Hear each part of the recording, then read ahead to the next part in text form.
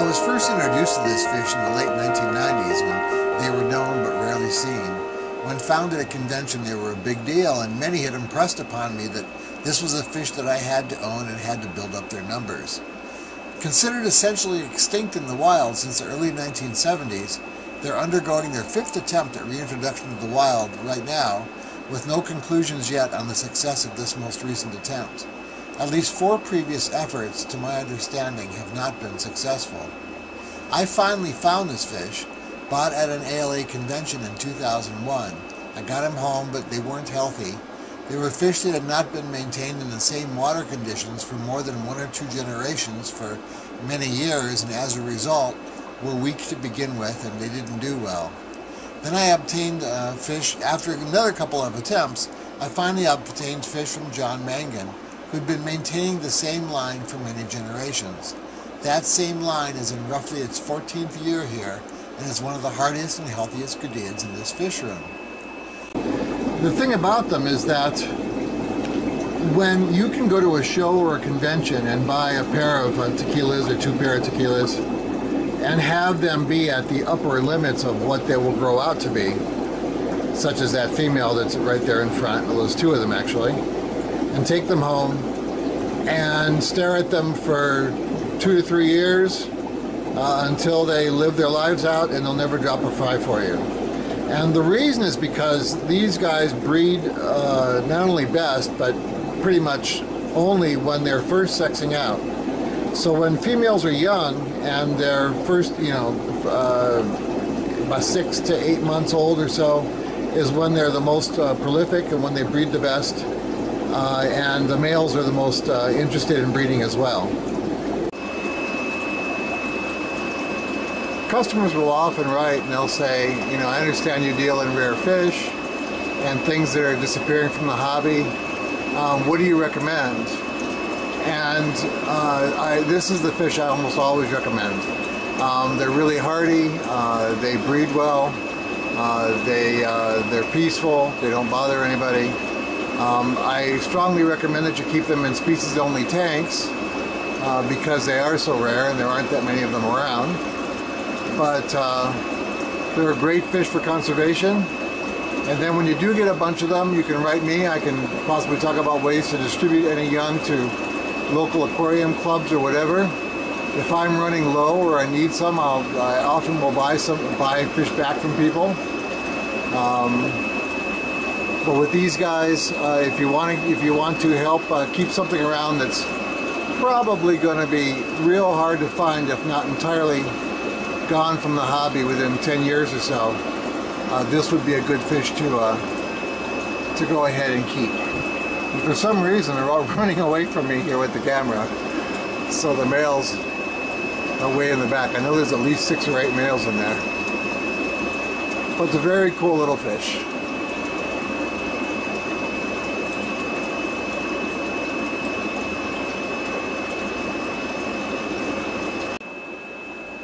So when I ship sexed pairs, they'll be young, just sexing out fish. The fish you receive will be healthy and hardy and should breed well for you with temperatures under 75 degrees, good water quality, aeration, and some good food. They don't require live food, but they certainly do better when it's a frequent part of their diet. The Zoogeneticus tequila is not difficult to keep, but it does have a few basic requirements. The tequilas are a well-behaved, peaceful gudeid that requires temperatures below 74 to 75 degrees and is comfortable down to about 68 to 70 degrees. Here they're kept at 74. My water is at 7.4 pH and they have adapted to 90 ppm, which is softer than they would normally prefer, so I don't add crushed oyster shell or crushed coil to bring up the hardness. The fish that come out of here are already adapted to that little bit softer water, but I'm sure they'd have no problems adapting to water that was more hard. The tequilas are kept in tanks with minimal substrate, live plants, healthy aeration, some water movement, and filtration that removes organic material from the aquarium. I use box filters here that are changed monthly, or hang on the back filters where the floss is changed regularly. Moderate lighting is best as they'll pick at algae and may pick on some softer plants. Customers have told me they've had tequilas eat duckweed, but I have not seen that here. Here their dry food diet has a strong vegetable component. They'll produce 5 to 10 young after a 60-day gestation, and they often do not do well in net breeders, where the females may not survive or the fry may be dropped prematurely. But they are a goodea that will occasionally eat their fry. So when a female is gravid, she does best when you take her and put her into a 5 or a 10-gallon tank by herself, moderately planted, with fine leaf plants such as Java moss or fern. Then remove the female as soon as you see young and raise the young up separately. They are primarily bred here by filling up 10-gallon tanks with fry, and I do this by putting females into a lightly planted tank to drop their fry, and then they are removed and the fry are raised up for about 2 weeks. At that point, the fry are too small to be interested in bothering new fry, but they're too large to be eaten by the adults. Other gravid females can then be added to the tank to drop their fry, and this way few fry are ever eaten. The old fry act as dither fish for the fish being born and allow the new fry to escape from being picked on. This fish is very rare in the hobby, and it's one of the prettier, least aggressive, and easiest to maintain goodea, and quite prolific that you can get in the hobby. They are extinct in the wild and have been considered so for about 40 years.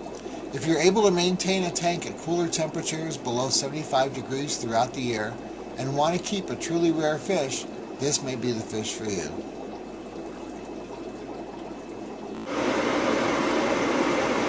This is a shot of one of those tens. I've got, these plants are full of fry. As you can see, there's a few females in here. I'll often let a female stay in here for a week or so after she's dropped her fry to get healthy again before putting her back in with the other fish. Sometimes after a fish is dropped, she's somewhat weakened physically, and you put her in the tank and the males chase her around and you end up with problems. And again, with this fish being as rare as it is, I don't want to lose females simply because I wasn't taking care of them. So anyway, this is one of those tens, and there's probably about 50 fry in here, and I might have 3 or 4 females in here. But this is the best way to go ahead and breed them out.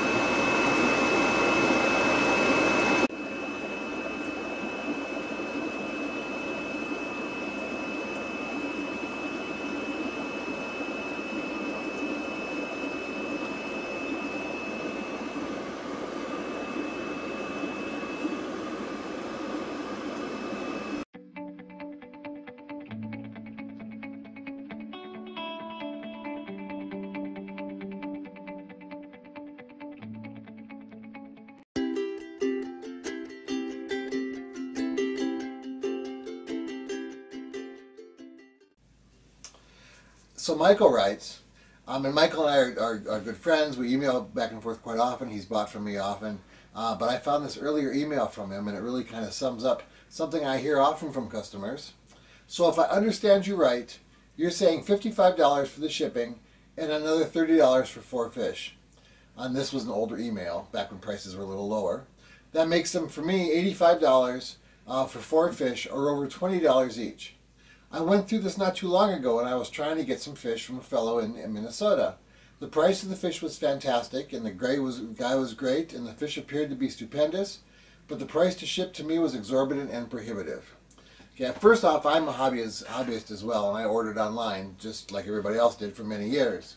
And I'm right with you on the postage thing, and today I'm in a position now where I give quotes on postage. And when I first started this, a priority shipment was $15 and an overnight shipment was $35. And that would allow for 2 pair, would take a little more water, or 6 younger fish. Today, I don't ship priority anymore because of changes in PayPal policy, which I go into more further in an upcoming video on shipping.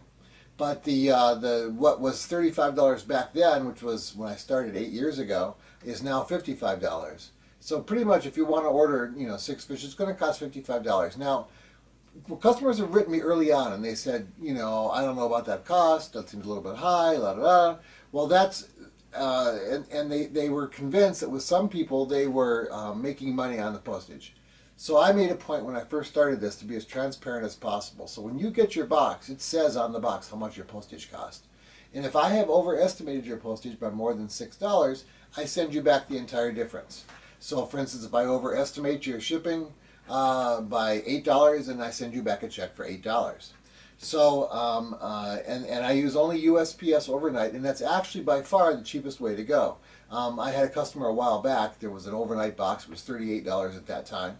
I took it to UPS to see what they wanted me to wanted to ship the same box, because the customer wanted to go UPS. They didn't want to go USPS, the Postal Service. So I checked with them, and the Postal Service wanted $38, and UPS wanted $108. So that seemed to me like it was a little bit, a little bit out there. So a little while later, I had a similar situation come up, so I did the same thing again, and I took a box to the UPS office first this time, and I got quoted $260. I thought, oh my god, because it was a bigger box that was for shipping overnight. So then I went to USPS, the Postal Service, and they wanted $85 to ship the same box overnight. So then I realized that UPS, maybe it's just from here, I don't know, but it runs 2 to 3 times as much as USPS does. And FedEx won't ship live fish from this area, so I can't use FedEx. So the prices I'm quoting you is just what the post office charges me. And I don't set postal rates. And trust me, I keep a lot of this in my head. When the post office ups their rates, I lose money for a while until I learn what the new rates are, because that's just the only way to do it. So, I'm not for it either, but that's just what it costs to ship something to you. And I must say that we have tracking information now that's a lot more consistent than it was 8 years ago. And the number of times that I have problems with boxes getting somewhere are really, really small compared to what it used to be, particularly with Priority, where I lost fish often. So anyway, hopefully that answers the question. I don't get a penny of anything that you pay for me for shipping. It all goes to the Postal Service, but I'm happy with what they've done, and I happen to have a really good post office. So I know it's not that way for everybody, but that's how it is, and that's why shipping costs what it does. So I hope that answers. Okay, the next question is from Andy. He writes, "Hi, Mr. Sage. My name is Andy, and I am 15 years old. I have read through many of your articles at the website, but I could not find an answer to my question. Can you overfilter an aquarium?" Man, Andy, what a great question. The brief answer, when you're talking about the filters that are available to us in the aquarium hobby for the tanks that you keep at home, is basically no. You can as long as the fish are comfortable in the water. In other words, you don't want to have filtration going at such a rate that the fish are fighting current the whole time because the water is constantly going through the filter. So it's a balance between what's comfortable for the fish and the quality of the filtration that you're receiving. But the issue comes down to when you go to my website or books or anywhere else, and you read in the things about how to keep the fish. I often say, this fish requires a relatively clean aquarium with a minimal substrate.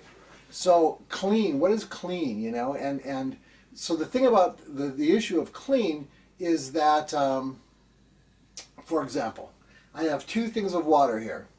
One of them is clean. I got it from the bathroom around the corner. The other one was taken off the top of an aquarium from downstairs.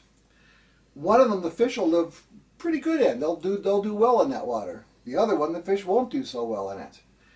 They're both really well filtered. So what is the issue? Well, if you have a hard time, picturing what the difference is between the 2 waters, take a drink. Which one is it going to be? Which one is the one that's going to be clean, and which one's going to come from your aquarium? And will you drink the one from your aquarium? One is well filtered, one is clean. So to answer this question further, we need to go downstairs because it's important that you keep your water with a biological load, an organic load in the water stream that is common in a well-filtered tank, but is not present in the clean water that comes right out of your tap. And there are some fish here that require that organic load, that bacterial load in the water, be maintained at a certain level or they do not survive well. Some fish will do well in water that's a certain way, others will not. Downstairs, I actually had to make changes in my fish room because of one of the species I keep. And I'll go ahead and I'll discuss that, and we'll go off to the fish room. So, I'll see you in a moment.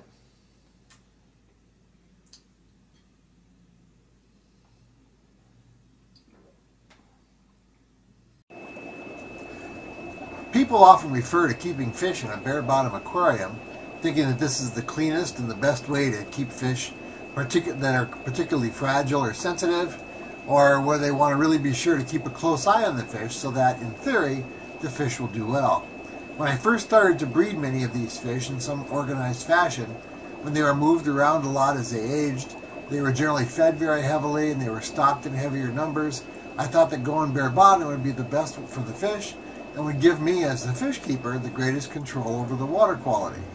I'd also been told that any filter medium and the sides of the tank were more than adequate for nitrifying bacteria. But as I soon found out, and with a few species in particular, I was very wrong. Though many of the species here did do fairly well, I had one species in particular, the Limia nigrofasciata, that just would not do well in my tanks. At the time, I was also working at the lab at Colorado University where they were kept in good numbers, and there they did well. So I was constantly beating myself up over what we were doing at CU that I wasn't giving them here. And at the school, they were maintained with a thick layer of gravel substrate that students thoroughly siphoned once a month.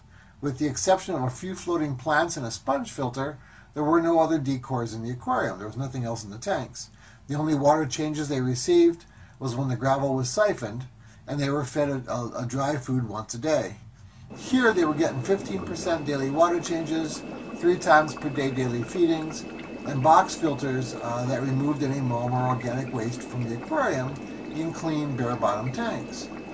Around that time, I was fortunate enough to visit the Zafafra Stock Center in Texas, and they did not use filtration at all, only water changes in over 400 tanks, and they kept all the tanks bare-bottom, but with one exception.